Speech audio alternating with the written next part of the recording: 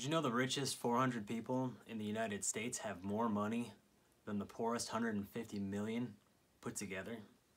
Think about this. Also in the United States, the top wealthiest 1% control over 20% of the nation's income. On the other side of the coin, the bottom half of the population control less than 13% of total income. According to the 2018 World Inequality Report, not only is there a massive wealth inequality, but the disparity continues to increase. The rich are getting richer, and more people are becoming poor. If the current global rates continue, by 2050, the top 1% will control more than a quarter of all wealth. So, is income inequality a problem?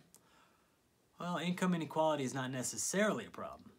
A little income inequality is a good thing. It gives people incentive to work harder, to be more inventive. It's a quintessential purpose of capitalism.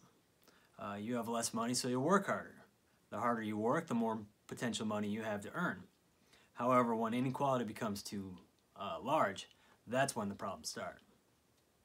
When this happens, the middle income class starts to shrink, lower income levels proliferate, and the wealth is consolidated to the top levels. According to the Pew Research Center, which defines the middle class as 2/3 to double the overall median household income from 1971 to 2015, the middle class shrank 11%. What makes a nation's economy stable is a healthy middle class. An economy cannot grow when people cannot afford to buy products. Consider this. As a nation's wealth has been consolidated to fewer and fewer people at the top, less products and services are afforded. Although a higher income person has more money to spend, their basic needs are relatively similar to those of lower level incomes.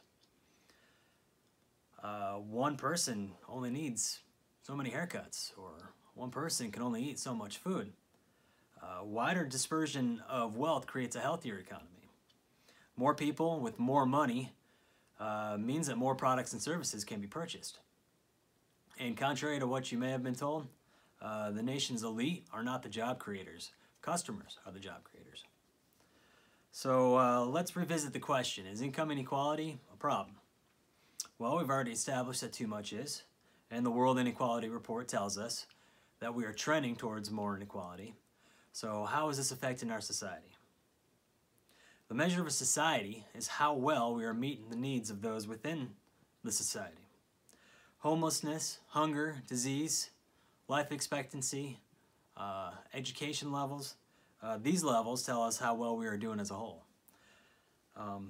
When income inequality becomes too large, you start seeing things like disparity in life expectancy, or those who are able to go to college. Back in the 1980s, rich people lived 2.8 years longer than the average poor person. Fast forward to the late 1990s, and rich people's lives are on average 4.5 years longer than the average poor person's.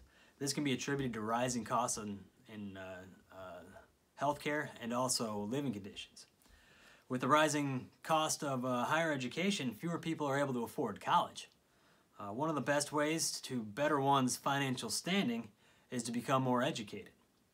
This is becoming increasingly difficult as the costs of higher education continue to rise.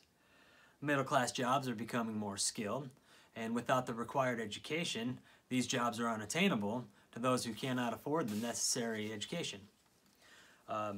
So the income inequality gap is widening. The rich are getting richer, and the poor are having a harder time increasing their economic position.